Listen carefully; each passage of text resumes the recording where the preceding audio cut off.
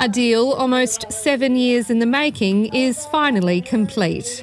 Wodjeri traditional custodians in the Murchison region signing an Indigenous land use agreement with the Commonwealth Government, allowing thousands of antennas to be built across their ancestral lands. It sits lightly on the country and it's not extractive. And so that allowed us to stand side by side with the science and share what's significant and important and non-negotiable. The square kilometre array is a joint telescope project between Australia and South Africa, allowing astronomers to see the sky in unprecedented detail, potentially including radio waves from when the universe began.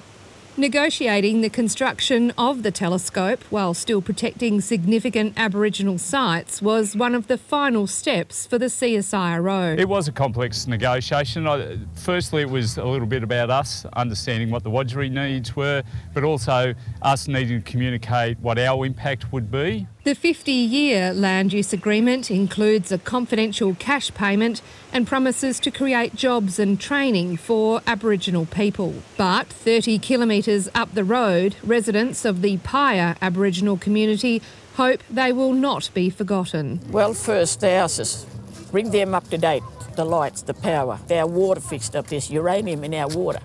Scientists hope to begin construction within the next few months for the telescope to be operating by 2028.